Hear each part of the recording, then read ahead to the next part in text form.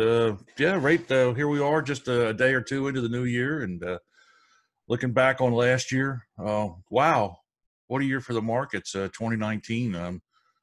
It Just a remarkable year. The Nasdaq up 40%. Wow, that's Well, unbelievable.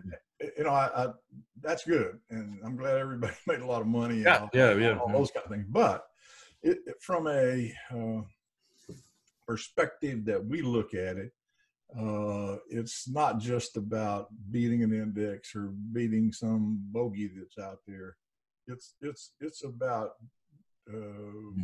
us taking a risk first approach, because if it can go up 40%, it can go down 40%, and down is faster too.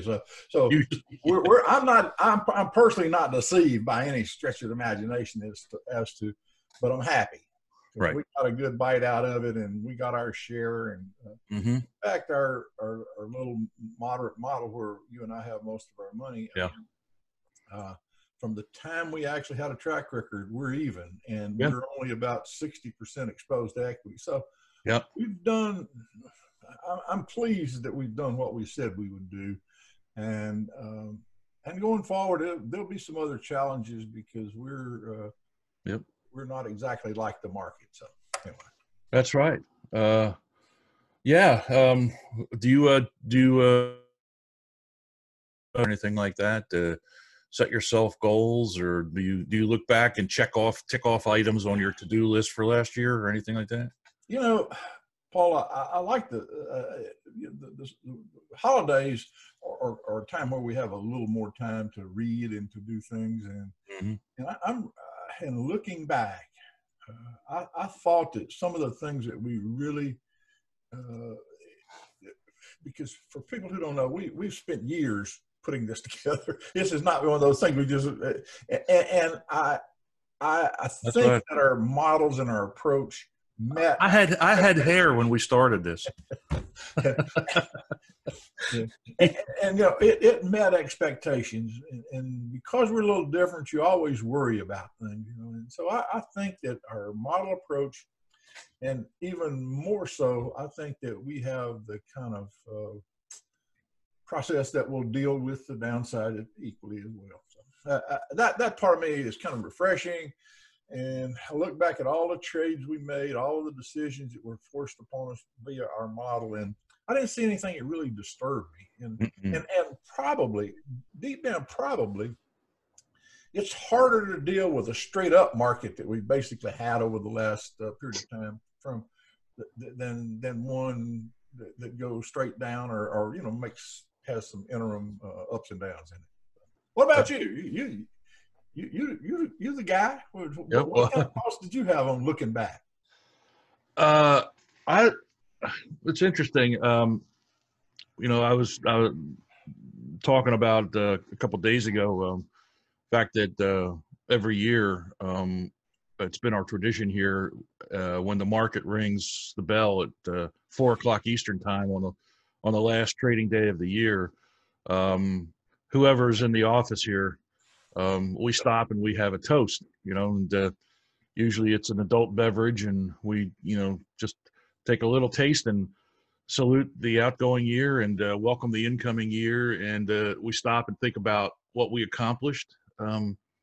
We do keep a set of goals that gets updated on mostly an annual basis. We sit and plan. I sit and plan what I want for the next year, and go back and look at that. And this year, my son, who used to work with me, but he left and went to work for a big mutual fund and ETF complex down in Malvern, PA. I'm not going to say the name of the company, but I can tell you where it is. And Starts with a V. starts with a V, right? And it's a great company, and Oh yeah. he's there and carving his niche out of the corporate world. But he stopped in. He was working at home that afternoon, and came over and showed up right as the bell rang with a bottle and a couple of glasses, and he said, "I thought I'd join the toast this year, even though I'm not usually around." And we sat here and, this is a long way of me getting to telling you when I look back over the past year, things that, where I am now in terms of my understanding. And um, I would say that it's incredibly deeper, incredibly more rich, incredibly more nuanced in terms of my understanding of why our investment strategies behave the way that they do. Um, you mentioned a little bit earlier here that we've been doing this for a long time. I'm not just talking about you and I working together, but just we've built businesses and sold them. We've been in this business for a long time.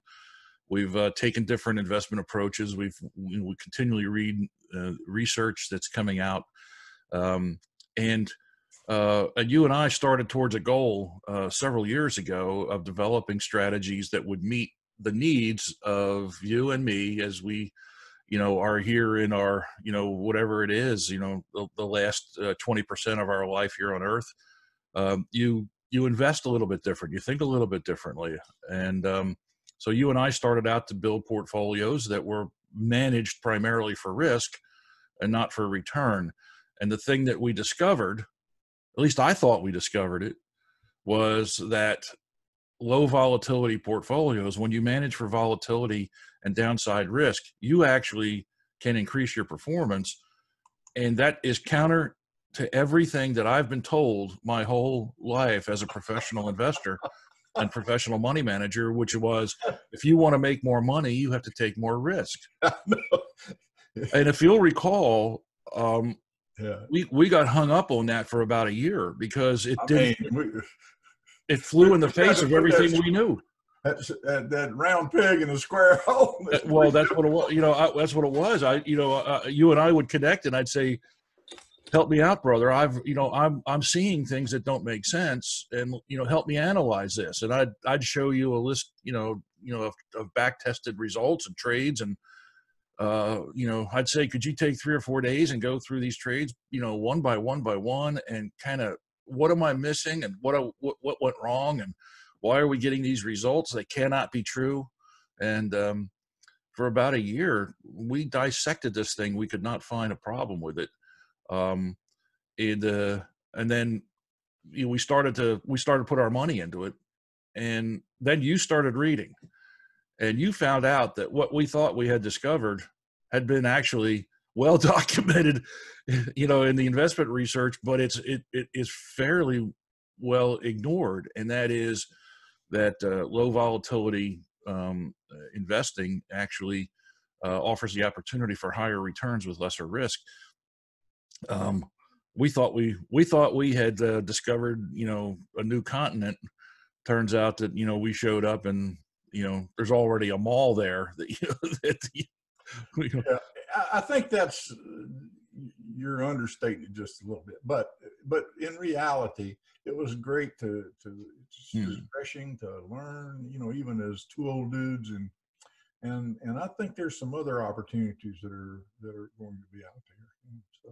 Oh, there's definitely opportunities. In fact, again, I did my list this year, looking forward to the next year. And I've got a half a dozen things that I think moving forward that take what we've learned and apply it in different ways and in different markets and, to meet different needs. So for me, big thing coming out of last year was, especially because you've done a lot of the research now and a lot of the reading, and every Saturday I usually end up with 4 or 5 articles in my inbox from you that says, "Hey, you should read this." And we go and read it, and I go, "That's what we're doing. That's how come nobody told me this before." And it's because it's not old research, it's new research, but it's on an old concept. You and I call it exploits.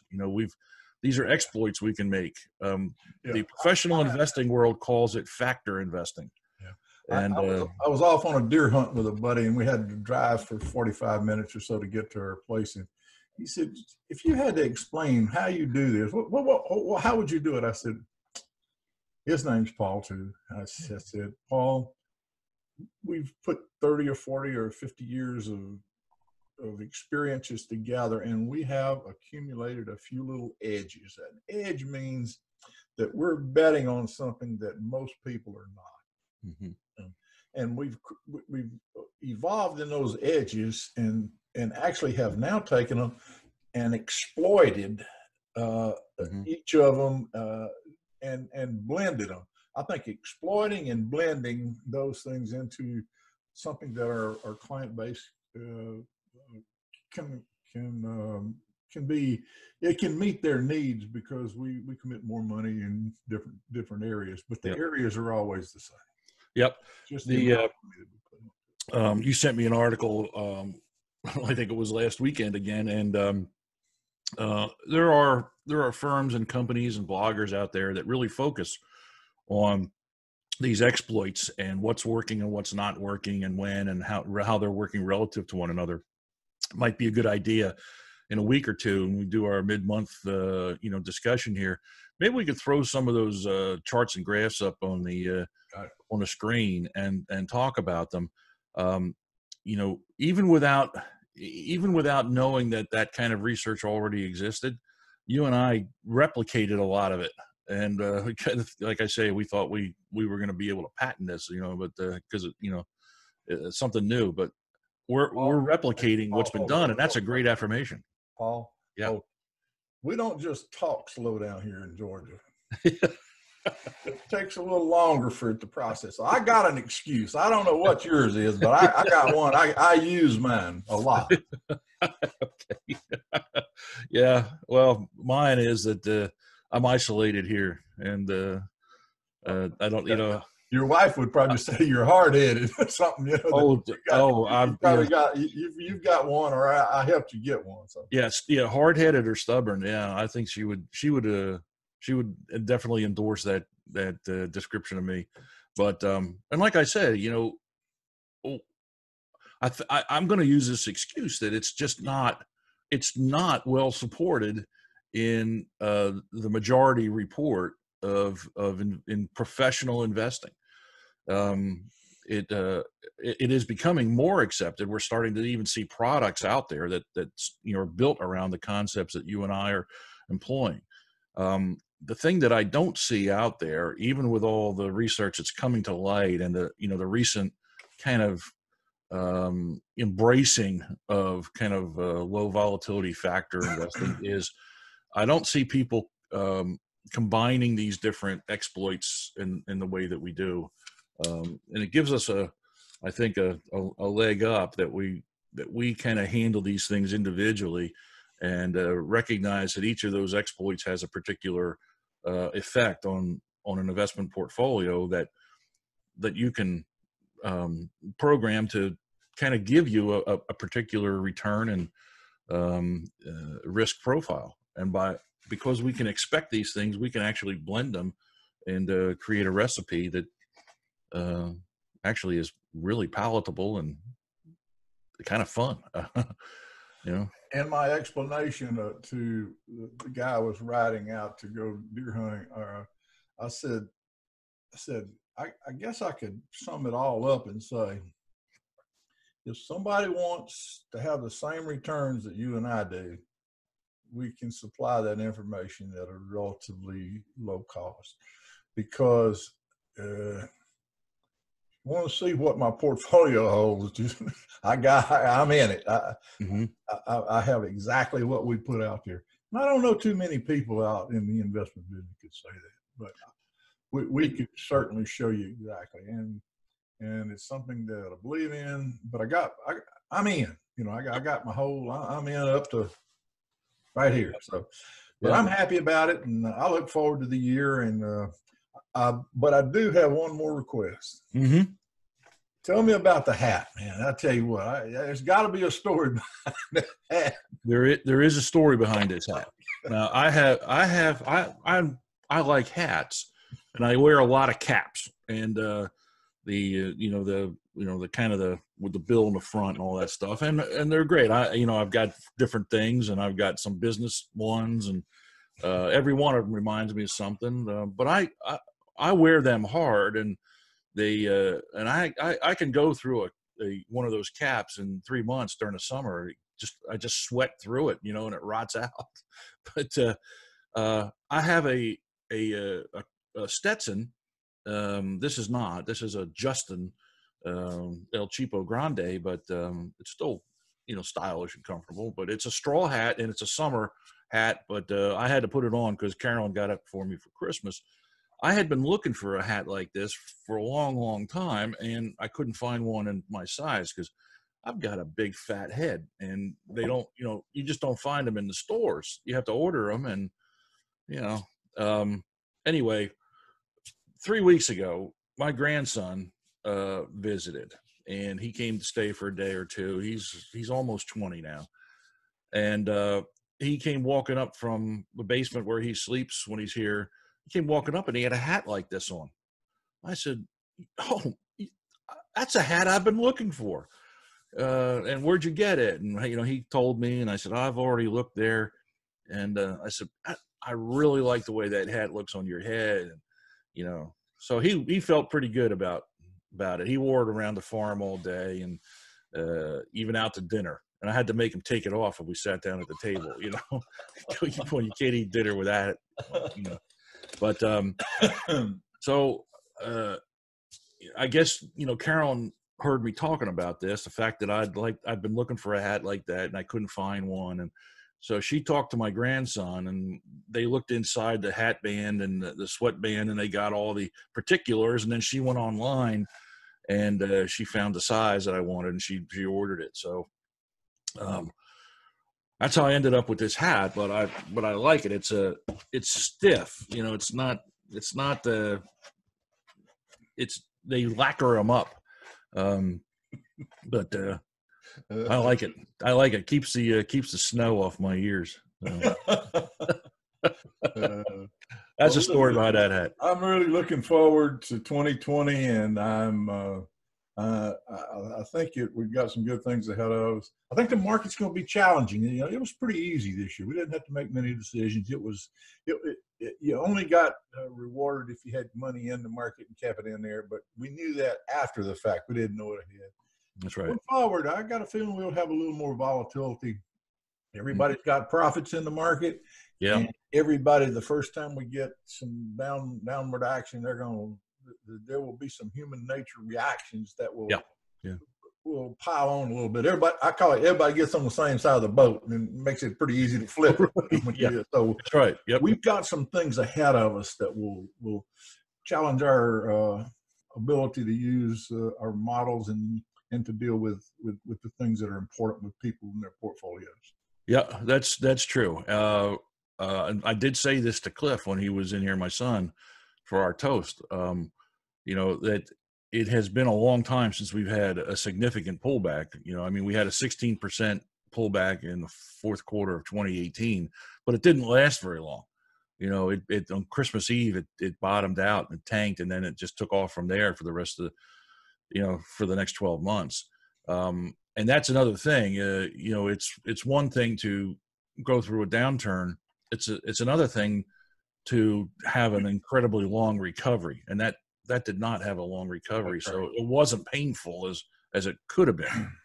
But there's a part of me that wants to see a 20% correction, because I want to see how I believe that our portfolios are not going to get but a taste of that, and that's going to separate us from the rest of the world. That our portfolio was built on a risk basis. Yep. And that's where the proof comes in. Yep. Now, it doesn't mean that we're not into getting out at the top or some of these other things that people, but I think our portfolio will handle it. And then at the next bottom, we're not going to have as far to go to get back even again. That's right. People who just took right. Gas. And that's the key. That is the key to low volatility factor investing. And so I really don't want to see the market go down. I don't want to see people lose money, but part of me wants to test and prove, that what we say is true, and do it real time live. So, right. We'll see. It'll come. I just don't know when, and I don't know how deep, but we'll see. Happy New Year. Happy New Year to you. I'll be talking to you soon. Yes, sir. All righty.